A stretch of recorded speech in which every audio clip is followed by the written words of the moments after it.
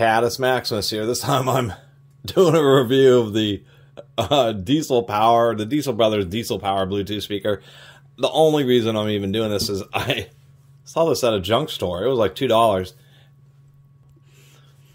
And, you know, they have like a little Discovery Channel of like diesel truck build series, and they have a YouTube channel where they do some like off-road recovery stuff.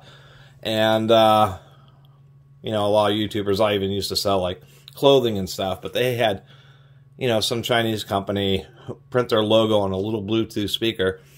But I thought it was kind of sour because, you know, they have a TV series and, you know, a lot of subscribers on YouTube, and this is such a cheesy, terrible quality, kind of junky little speaker. It's really overpriced. Even something like this new Riptide here is built better and is more powerful and is like half the price. And I just wanted to point out on their website, they say ABS plastic metal has a 400 milliamp hour battery. That's pretty sad. You know, no link to the manual. Doesn't even really describe its full functionality. It's just kind of cheeseball. And quite literally, the only metal on this is like some kind of little panel on this passive radiator. As you can see, it's exposed. You know, keys, debris, it's going to end up destroying that surround. I mean, who knows? It has a built-in FM radio. You can put a micro SD card in there or even a USB key. But mind you, it said it had a 400 milliamp hour capacity battery. This is a 400 milliamp hour capacity battery. As you can see, you know, it's about that size of the end of my thumb. 3/16 of an inch thick. So this speaker apparently has a battery this size, and you're actually going to get some kind of life out of it by driving a USB key. USB keys don't use a lot of power, but that's a microscopic battery. So I thought it was just cornball. And you notice it was like $30 unless you joined their club, and it was like, that's twice as much as like this little thing. And this is a 3-watt neodymium magnet. This actually has a steel grill. The passive radiator is actually guarded. This was waterproof, floats. This one, I think, you know, one of their staff said, oh, that was cool. They got some offer from a Chinese company for $2 a piece on these, and they took them, but absolutely terrible. The front cover, I notice, you can pry it off. And so we're going to be able to tear this thing down and just see how bad it really is inside.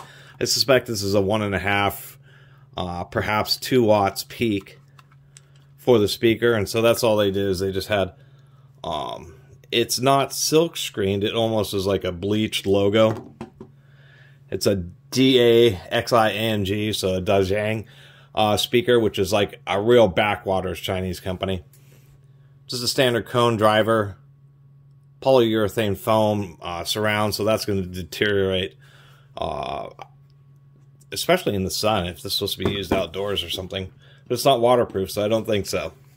Anyway, might as well give it a quick little listen with some copyright-free music. And it actually does. They got a custom broadcast, so it shows up as the Diesel Power Bluetooth speaker. It is at least Bluetooth 4. It has a play button mode for changing from playing off of the memory card slots, that type of stuff. It does support track advance. This is maximum volume on the speaker on a computer.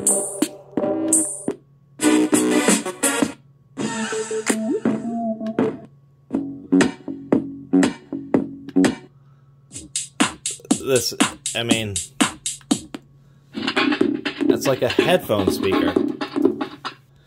So anyway, I'm gonna, whoop, I probably should turn it off.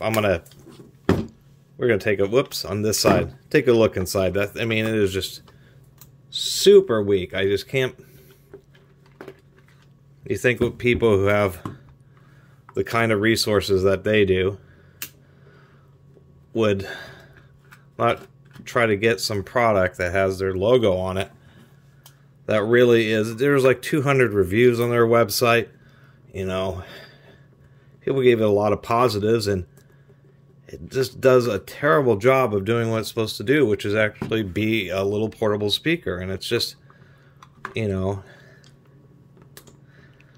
I'm all about good value for the money. I do all these tool videos, and so this thing is something I would never put on. If I ever got to a point of selling hardware, wouldn't be cheesy like this, and it would be definite good value. Let me pry this apart. No prying necessary, just need to pull on that. There's a little passive radiator. Put the surround on the inside so it's not protruding from the back of the unit. That is not a neodymium magnet driver. That is a very terrible little driver. They are advertising a 4 ohm little 3 watt driver, but it is just no good. There's our little battery. Not even foamed in. Doesn't have any markings on this battery whatsoever. What about our little circuit board here? Come on, get out of there. Oh, the buttons are being funky. Not sure what that component is, but I'm going to zoom in a little more so we can get a much better look. That little trace of wires, a Bluetooth antenna, not a super great Bluetooth antenna. Let's see if we can't get... I might be able to just get close enough